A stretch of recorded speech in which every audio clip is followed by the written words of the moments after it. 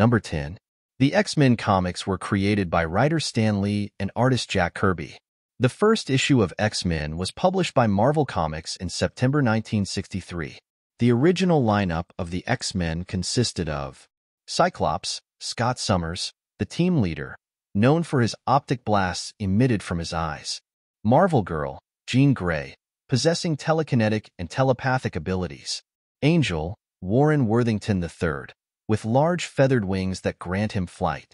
Beast, Henry McCoy, initially portrayed as agile and possessing enhanced physical abilities, later gaining a more bestial appearance. Iceman, Bobby Drake, capable of generating and manipulating ice. These characters formed the core team of the X-Men under the guidance of Professor Charles Xavier, also known as Professor X, who mentored and trained them in the use of their powers for the betterment of mutant kind and humanity. Number 9. The X-Men comic series faced the possibility of cancellation in its early years due to low sales. After its initial run from 1963 to 1970, the series went into reprint mode, with no new issues being produced for several years. However, in 1975, writer Len Wein and artist Dave Cockrum revived the series with Giant-Size X-Men #1, introducing a new international team of mutants led by Wolverine and including characters like Storm, Nightcrawler, and Colossus. This relaunch revitalized the X-Men franchise and set the stage for its eventual success and popularity.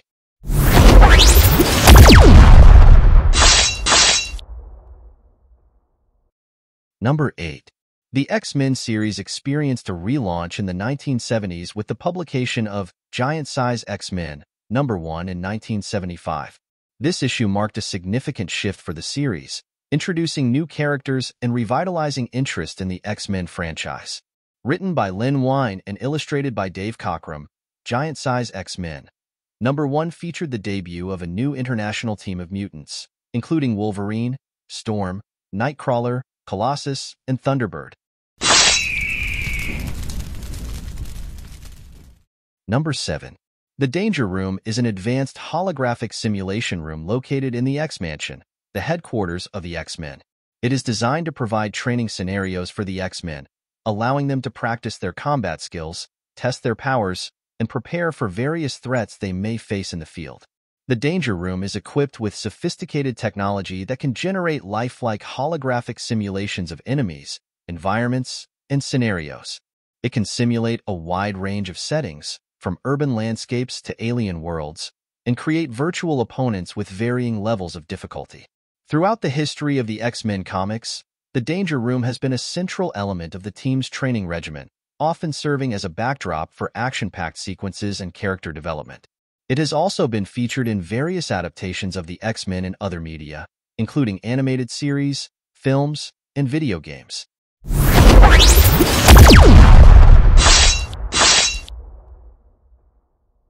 Number 6.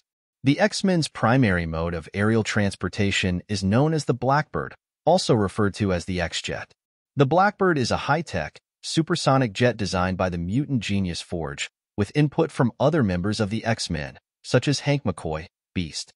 It is equipped with advanced technology and defensive systems, making it capable of traveling at high speeds and maneuvering through various environments, including outer space. The Blackbird serves as the X-Men's primary means of transportation when traveling long distances or undertaking missions that require rapid deployment. It is often depicted as sleek and black in appearance. In addition to its speed and agility, the Blackbird is equipped with various defensive measures to protect the X-Men and their allies during missions. These include advanced sensors, stealth capabilities, and weapons systems designed to fend off hostile threats.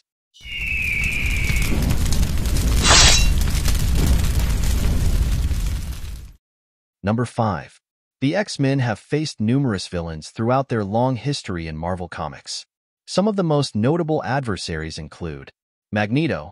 Perhaps the most iconic X-Men villain, Magneto possesses the ability to manipulate magnetic fields and is the leader of the Brotherhood of Evil Mutants. He often serves as a foil to Professor X's dream of peaceful coexistence between mutants and humans. Apocalypse, an ancient mutant with a godlike appearance and vast powers, Apocalypse is obsessed with the concept of survival of the fittest and seeks to bring about the evolution of mutant kind through conflict and destruction. The Sentinels, giant robots created to hunt and capture mutants. The Sentinels are a constant threat to the X-Men and other mutants. They are often depicted as relentless and highly advanced machines programmed to exterminate mutants. Mr. Sinister, a geneticist obsessed with the study of mutant genetics, Mr. Sinister is a master manipulator who often orchestrates complex schemes to further his own goals. He has been a recurring antagonist for the X-Men for many years.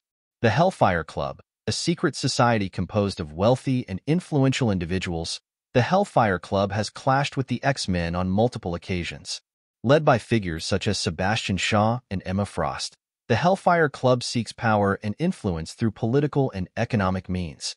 The Brotherhood of Evil Mutants, a group of mutant extremists led by Magneto, the Brotherhood opposes the X-Men's vision of peaceful coexistence and advocates for mutant supremacy. Its members often include powerful mutants with dangerous abilities.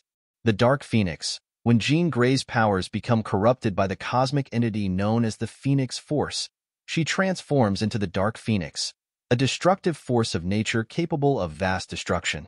The Dark Phoenix saga is one of the most iconic storylines in X-Men history. These are just a few examples of the many villains the X-Men have faced over the years. The team's rogues gallery is diverse and includes a wide range of adversaries with unique abilities and motivations.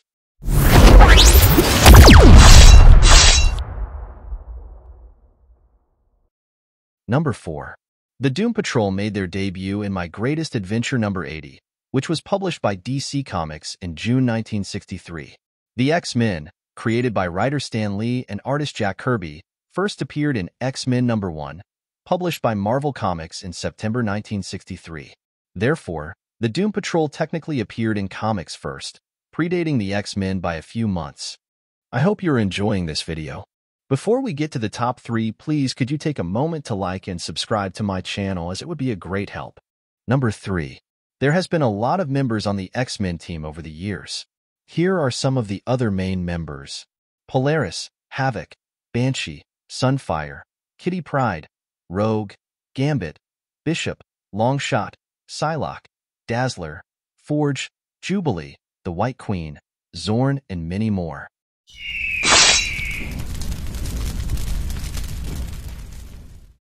Number 2. In the Marvel Universe, mutants are often categorized based on their level of power, potential, or threat. While these classifications may vary depending on the storyline or context, here are some general categories. Omega-level mutants. These are mutants with the highest level of power, often possessing abilities that can affect reality on a large scale or manipulate fundamental forces. Examples include Jean Grey, Phoenix, Franklin Richards, and Legion. Alpha-level mutants. These mutants have significant powers that make them formidable, but they may not have the reality-altering abilities of Omega-level mutants. Examples include Magneto, Iceman, and Storm. Beta-level mutants. These mutants have powers that are above average, but not as potent as Alpha or Omega-level mutants. They can still be powerful and play important roles in various storylines. Examples include Cyclops, Rogue, and Colossus. Gamma-level mutants. This term is less commonly used but may refer to mutants with powers considered below beta level, possibly with limitations or less versatility in their abilities. Depowered mutants.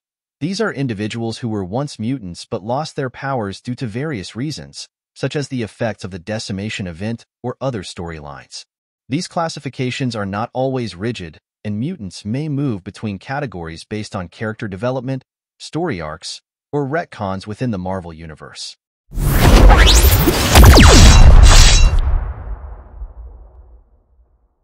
Number 1. Several spin-off teams have emerged from the X-Men comics over the years, each featuring different combinations of mutant characters and often exploring specific themes or storylines. Some notable spin-off teams include X-Factor, originally formed by the original X-Men members who left to pursue independent superhero work. It has had various iterations and rosters over the years, including government-sanctioned mutant teams and private detective agencies. New Mutants. Initially introduced as a group of young mutants enrolled at Xavier's School for Gifted Youngsters, the New Mutants have gone on to become a team of their own, often dealing with more personal and coming-of-age storylines.